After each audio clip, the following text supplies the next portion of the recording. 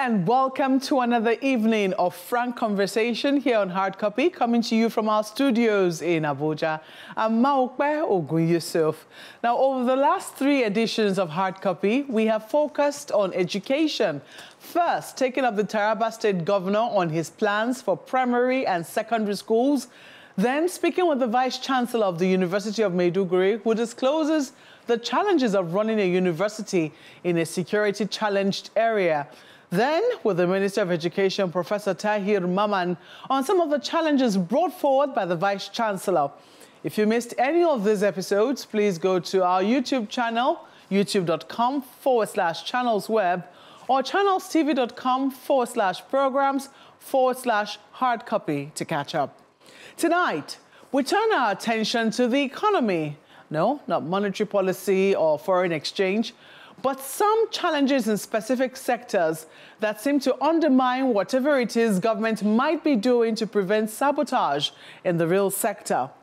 On the 21st of February, the Foundation for Investigative Journalism, FIJ, released an investigative media report titled Undercover as a Smuggler.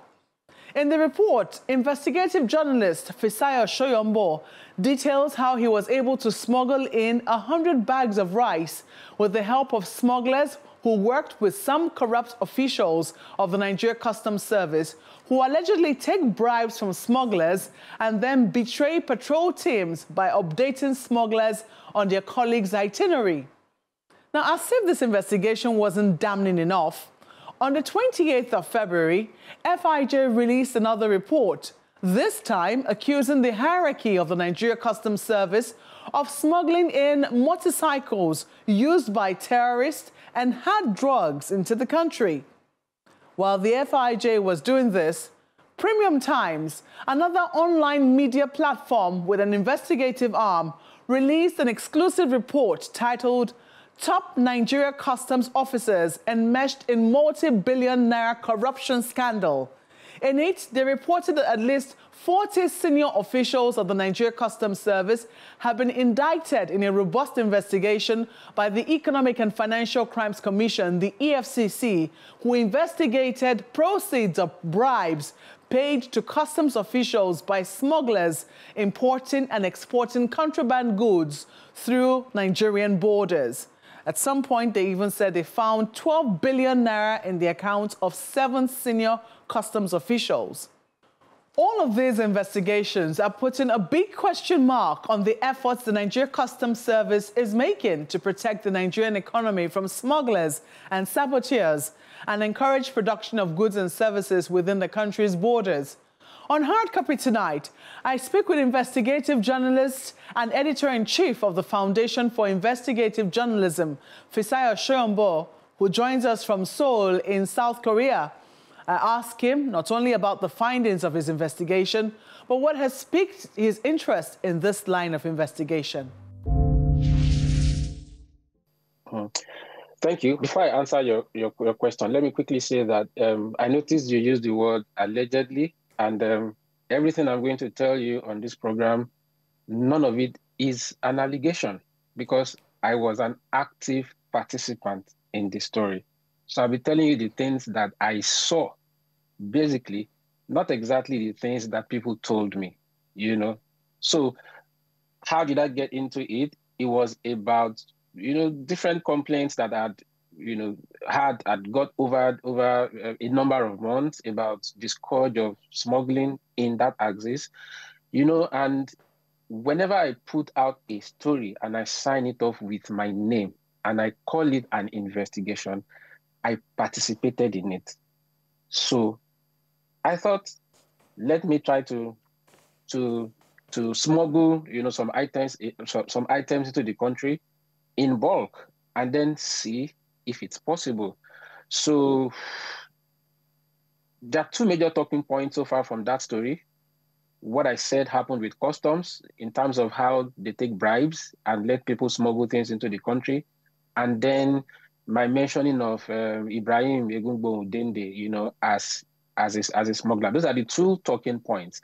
But Dende was not even supposed to be part of the story. It was simply about customs, and then in the process, I found out more than I bargained for, as they say. So can you tell us a bit more? Because I noticed that this has now gone on. You started sometime in 2022. This investigation seems to have taken a period of about 2 years. You did Fantastic. one by motorcycle, and then you said you tried to go back again to see to do one, you know, with a vehicle, that's a car. But it would seem that one was more successful than the other. So I'm happy you asked that question. So I went in November 2022. You know, went into Benin Republic, got the bags of rice, brought them into a place called Ojaodon. And then from Ojaodon, I was supposed to move them to Ilaro. But we had to bribe customs. So what happened was I went in, like I wanted to smuggle, and then I had to get smugglers already based in Ilaro and Ojaodon to take me in as part of them. Meaning that everything I wrote that the smugglers told me, the smugglers were not speaking to a journalist. The smugglers believed that they were speaking to a smuggler like them. And that's what, so when people say, oh, it's hearsay, it's not hearsay. No, it's just like going undercover to join a robbery gang. And then, you know, because you are one of them, they tell you, oh, and the IGP or a police commissioner is part of them. It's not, you can't treat that kind of information with scant regard. So we were waiting for customs to tell us the day to move the bags of rice from Ojaodon to Ilaro. And while waiting, I had to leave the country. I had a trip planned, so I traveled, you know. So there was a wait time because the customs official who took money from the lead smuggler had not yet given us the all clear. So what happens is, if you read it in any newspaper, customs intercept 1 million bags of rice, those are people that did not bribe them. Those are people that did not bribe them. Anyone, and I say this with all conviction because I spent weeks in 3 spells to get this story. Anyone can bring in anything into Nigeria if you pay the right people. If you read any news that customs seized whatever, those are people that try to outsmart customs. If you bribe the right people in customs, you bring anything in. And when I say anything, I mean rice, I mean chicken, I mean turkey, I mean arms, I mean ammunition, I mean guns, I mean tramadol, I mean motorcycles used by terrorists in the north. These are all things that were brought in. The Nigerian customs cannot deny. They arrested IBD Dende in the second half of the year for gun running. They know why they picked him. Let them come out and tell us. The previous time they arrested him, they confirmed they arrested him, but they never told us what is smuggled. So how come you can tell us you seized 100 bags of rice, but you arrest someone and you can't tell us what is smuggled? And the then customs spokesman confirmed it. So yes, I did it in spells because each time we couldn't move it in on our own. If you try that, you run the risk of getting killed. As I wrote in that story, one of the smugglers that I worked with directly, his friend was killed because we were trying to move stuff through the forest, bypassing customs, not paying bribes to customs. You know, his friend who thought he had charm, he was fortified, got shot by customs and he died. You know, this particular smuggler, you know, jumped into the bush, broke his leg, it took him time to heal. So, people have to understand that when they consume the media and it's there that customs assist whatever, cocaine, codeine, whatever, those guys did not pay them. If you pay them, you bring it in. Fisayo, these are very, very heavy allegations because what it would mean... And what it would mean... I can make them. Yeah, well, what it means I'm making them. Is that the entirety of... It would seem that they are no good eggs. That's what it would mean. Because initially, the impression I got when you published the report and I read it was that it would seem that some smugglers are terrified of customs. I mean, you cannot just carry the goods across because in some instances there were hillocks on patrol. In other words, there were still people who were doing their jobs, but that there were people within the system who were corrupt, who were willing to take money and tell these people where their colleagues were, and as such, betraying the entire efforts of the Nigerian customs system. That's the impression I got. Not that the entire system itself is degenerate, but you seem to think otherwise. So both statements are correct. The entire system is degenerate in that the good eggs are few, and then they cannot deliver when they're being betrayed all the time. If you pick a customs patrol van, you know, Hilux is street lingo among smugglers. Say Hilux is coming, you know that's customs. If you pick the customs patrol van and you go to the street, and smugglers already know you are coming, what can you do? You know, there is nothing you can do. As I said, the only guys who get caught are the ones that have not bribed anyone such that the patrol team can be sabotaged. Well, I do also know that in the period of this investigation, I mean, which you also have admitted took a while for, you know, many reasons, the hierarchy of customs service has also seen a shakeup of some sort. We've seen the new CG appointed to the helm. Has there been any change in modus operandi? Nothing has changed. The new CG knows everything that is happening.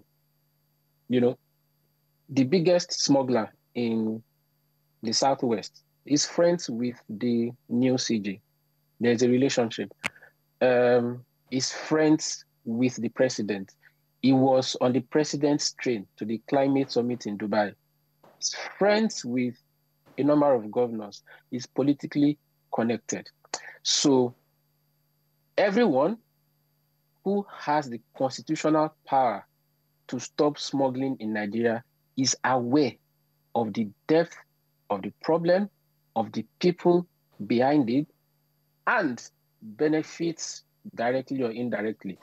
I am making this statement. I know they are grave statements, and I'm saying them with certainty, simply because I went in, I embedded with them, I spent time with them, and I know that it is impossible for that scale of movement of goods, of items. I saw trailers. Fuck that. I imported a small good 100 bags of rice. I saw trailers moving stuff unchecked, and they are labeled headquarters movements. Nobody could stop them. You can't put a customs officer on the road and then the customs officer is not free to stop movements of trailers coming from outside the country. Can only happen because, as they say in Nigerian parlance, it's order from above. Well, I mean, as I also pointed out, there were 2 reports released almost back to back within the month of February alone. And it does appear now from this ongoing investigation, which you said you came across with one of the, I'm trying to remember his name now, IBD, I think you called him in your investigation. Yeah, IBD didn't. Yeah, it does appear that quite a lot more is going to be coming out. But I want to focus on the first 2 reports which you released. Now, the first one, I saw that you undertook it, you went to Ilaro and all these other places around Ogun State. Benin Republic. Exactly, you embedded and, you know, you had visuals and all of that. But the subsequent one, in which you accuse the Nigeria Customs Service of smuggling motorcycles used by terrorists. And these are grievous allegations when the Customs Service itself is the one, you say, smuggling these motorcycles on behalf of terrorists, not just for commercial motorcyclists, because we know that it's still a major source of transportation for many people across the country, but specifically for terrorists. And you also say they import hard drugs into the country. You seem to have relied more on sources than an actual investigation. What would you say is responsible for the differences in connecting the investigative dots? So for every single undercover investigation I have done, I have happened on sources who were willing to volunteer more information, sometimes with proof, when not with proof, with a promise to show up, if necessary, in court, if anyone says there's a lawsuit. So the source I quoted in that story is not an ordinary source. Look, no source can tell you that Zone A, all movement of goods in Zone A have been narrowed down only to Ojaodo. No ordinary source can give you that terminology. No ordinary source can know the contents of goods being moved into the country. No ordinary source can know the destination of motorcycles. Welcome back. You're watching Hard Copy, coming to you from our studios in Abuja. We're speaking with Fisayo Shoyombo, who's the editor-in-chief of the Foundation for Investigative Journalism, FIJ, and has released a series of reports detailing widespread corruption within the Nigeria Customs Service. Now, you said, and correctly, yeah, motorcycles are means of transport. When you bring in motorcycles into this country and they are destined for the north, you are creating problems. When you bring in tramadol and it is destined for the north, you are creating problems. When you smuggle in arms and ammunition in the second quarter of 2022, and we had a presidential election in the first quarter of 2023, you are creating problems. Now, if the Nigerian customs arrests you for gun running and you are freed, it means that there are people who are powerful who benefit from it. The Inspector General of Police is from this region. It's from Yewa. This smuggler is from Yewa. The IGP, if he does not know what is happening where he's from, then he's not fit to be IGP. If he doesn't know, but he knows. You probably will, during this show, play a video of Dende threatening to kill a custom officer who, for whatever reason, stopped his vehicle containing rice, stopped it from entering the country. And he was openly boasting, I have called Wale, that's the CGC. I have called Ejigbunu, that's the controller of operations in Zone A, that's the most powerful controller in the Southwest. I've called Ejigbunu. I've told Ejigbunu to call Wale. And, you know, the confidence, the language, you had customs officials, gun-wielding customs officials, not like they were not armed, they were armed, begging him, pleading him. You know, these are things you see that show you how bad the situation is, how terrible. We are sitting on a keg of gunpowder in this country. Our insecurity issues are nowhere close to getting resolved. Because if you move in arms and ammunition large scale into the country and you get away with it, they've disappeared into the country. They are ending up in the arms of people who have no respect for the sanctity of life, and some damage will be done with it. So it's a big problem. Mm-hmm. It is indeed a very big problem, but I don't know whether you see, I was going to ask you first about, you know, what the reaction of the Customs Service has been to this, because I know that as a journalist, you would have reached out to them. We'll come to that shortly. But what I want to know is whether covering this and also seeing that within the same week in which you released your report, that Premium Times also released an equally damning report, but this time based on an ongoing EFCC investigation into the Nigerian Customs Service and the accounts of some senior officials in Nigerian Customs Service. So does it give you any hope that something is being done and that there is, you know, help on the horizon to try to sanitize whatever is going on within the Nigerian Customs Service? It doesn't give me any hope, and I'll tell you why. Now, I'm not quite sure of the connections of the Northern expose by Premium Times to the powers that be. I don't know that connection. It's true, you know. So Premium Times got the documents, you know, the contact from the EFCC in the north. I got the legwork in the southwest. So the things I wrote in the exclusive, you know, about, you know, getting IBD Dende getting money from other smugglers, remitting them to the customs hierarchy in Abuja. It's the same template now that Premium Times uncovered in the north, because all the guys that were found with cash, it's proceeds of smuggling. Now, but the reason it still doesn't give me any hope is that the president of the country knows this guy and nothing has been done. The IGP knows him.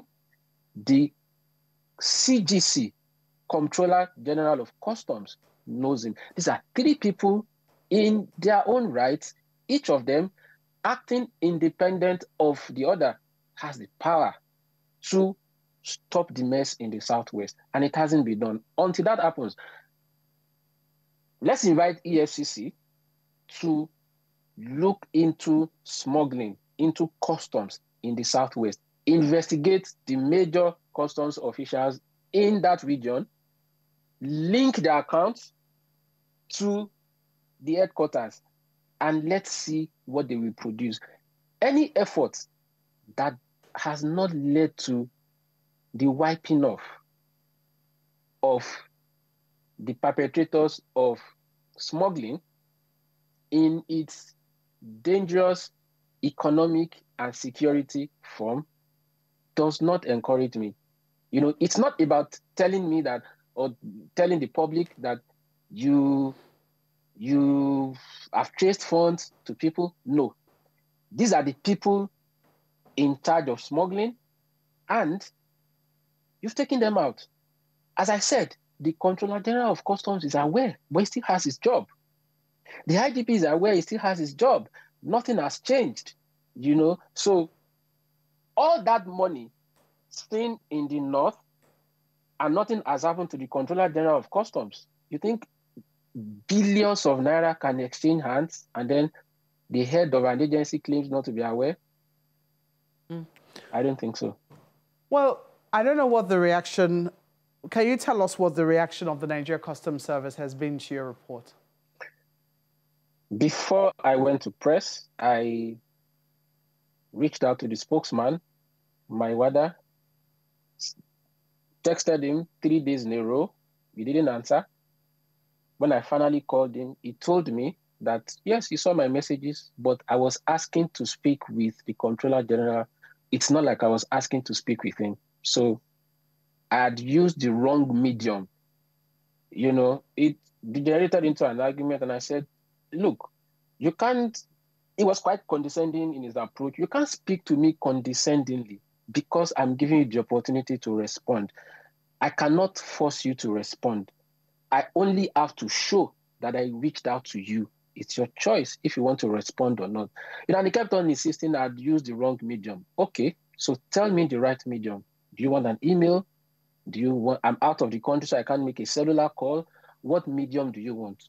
And he ended the call angrily. So what would you have? What would you have the people do? Because a lot of people are reading and they're very concerned. They're, you know, also looking to the customs for some answers or for answers. They're looking to the government of the day to say, you know, what will be your reaction? But really, what can people do? What should the people of Nigeria be demanding of their government and the Nigeria Customs Service?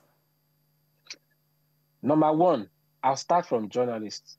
Lots of newspapers published the rebuttal by IBD Dende, you know, against me, against FID, against Arise TV, against whatever, without as much as sent one person to Ilaro to go and ask, please, who are the smugglers in this town? If you ask 20 people in Ilaro, 19 will tell you the same name. If you go to Oja, so as media, why are you giving a voice to someone claiming to be whom he is not? That's, you know, on the part of the media. Then as people, it's not enough to read online and that's the end. Ask questions. If you want to protest to the Office of Customs, protest. Billions, dozens, billions of naira can't be traced to people, and nobody is forcing the agency to respond. The CGC did not get to his office the following day and meet a crowd of 1,000 Nigerians saying, you must explain to us what is going on. So if Nigerians are not going to take action beyond speaking on social media, then people like Customs will sit somewhere and say, you don't have to respond to them. Give them 3 days, 5 days, 1 week. It will blow over. They'll be distracted by another headline, and then life continues. It's too easy the way those who are frittering away our commonwealth, it's just too easy how they get away with it. Well, Fisayo, we certainly will be keeping tabs with you. We have to thank you for your brave work on this investigation. And thank you for coming on Hard Copy. Thank you as well for having me. Have a good evening. Well, that's the program tonight. But before we go, we reached out to the Nigeria Customs Service and got through to their public relations officer, Mr. Abdullahi Mewada, who differentiated between the FIJ and Premium Times report. For the FIJ report, the spokesperson said they needed evidence to substantiate the allegations, but said there were in-house investigations going on into the allegations detailed by the EFCC as reported by Premium Times, and they will brief the public when these investigations are concluded. And as Fisayo mentioned, IBD Dende has taken out disclaimers in some newspapers, although some of them who published online have started to take them down as well. We're also trying to reach Mr. Dende. Well, for more on the investigation spoken about here tonight, please see the following links to get more on the work done by these brave journalists. Thank you for watching. We'll be looking forward to your feedback as well. I'm Mawakwe Yusuf. Good night.